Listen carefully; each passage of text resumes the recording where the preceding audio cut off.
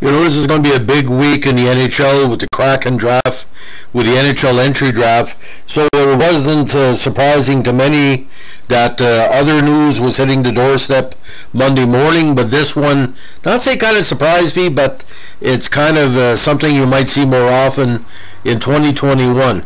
A major prospect in the NHL has announced he has come out of the closet that he's gay. Now, NHL prospect Luke Prokop is a Nashville Predators draft pick. The native Alberta announced again on Monday that he was proud to publicly tell everyone that I am gay. Now, according to published reports, he's the first active player under NHL contract to come out as gay. Now, he said in a Twitter post, "From a young age I have dreamed of being an NHL player, and I believe that living my authentic life will allow me to bring my whole self to the rink and improve my chances of fulfilling my dreams," he said in a Twitter post.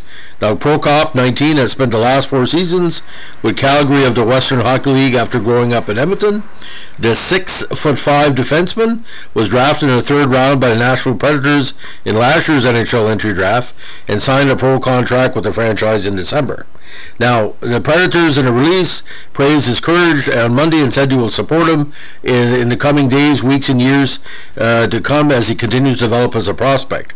Now, Nashville's American Hockey League affiliate, the Milwaukee Admirals, where Prokop could end up starting his pro career, mimicked it, saying they would support him as well. Now, according to the Post, this is what it says on Twitter. "Hi everyone, while the past year and a half has been crazy, it has also given me the chance to find my true self. I am no longer scared to hide who I am. Today I am proud to publicly tell everyone that I am gay.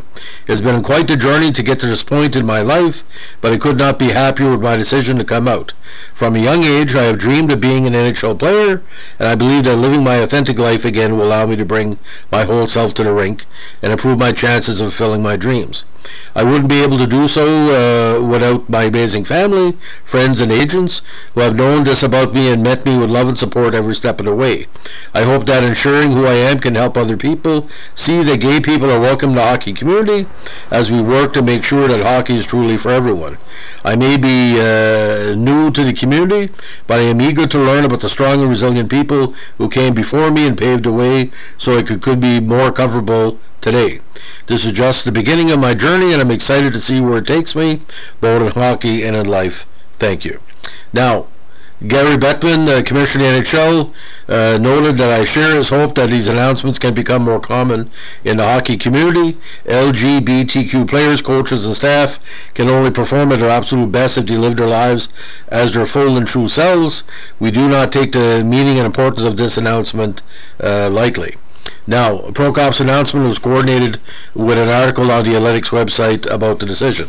Now, earlier this year, Carl Nassib of the LA Raiders, the NFL, became the first active player in that association to announce he was gay with the team's full support.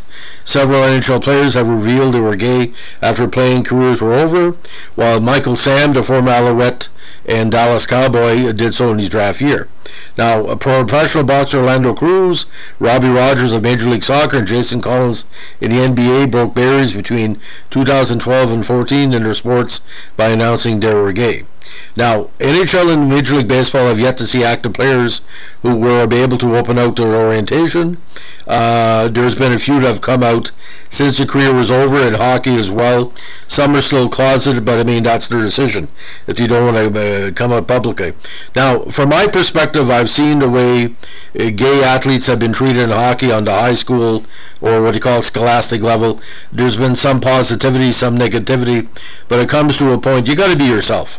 No homosexual has ever called me hetero, so I totally support what this young gentleman wants to do. I wish him all the best in his career, and all I can say is that Nashville needs better defensemen, so I hope we forget about the fact of his sexuality and see the fact as 6'4", 6'5", this guy could be a good defensive rear guard.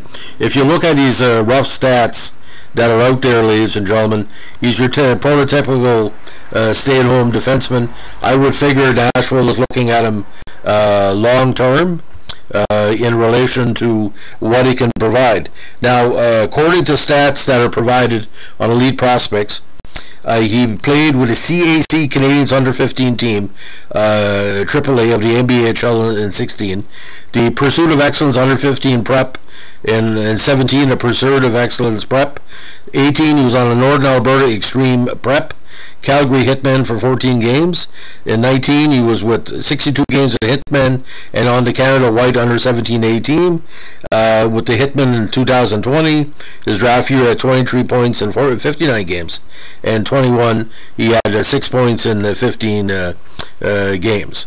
And again, he has played at the Brick Invitational, the WSI under-13, the John Reed Bantam event, the Alberta Cup, the WHL Cup, and the under-17 development side. But again, like I said, a very, very solid rear guard. I wish him the best, and if he ever ends up in the East Coast for the Habs or the Maple Leafs, all I can say is that, give me a 6'5" defenseman. You can't teach size.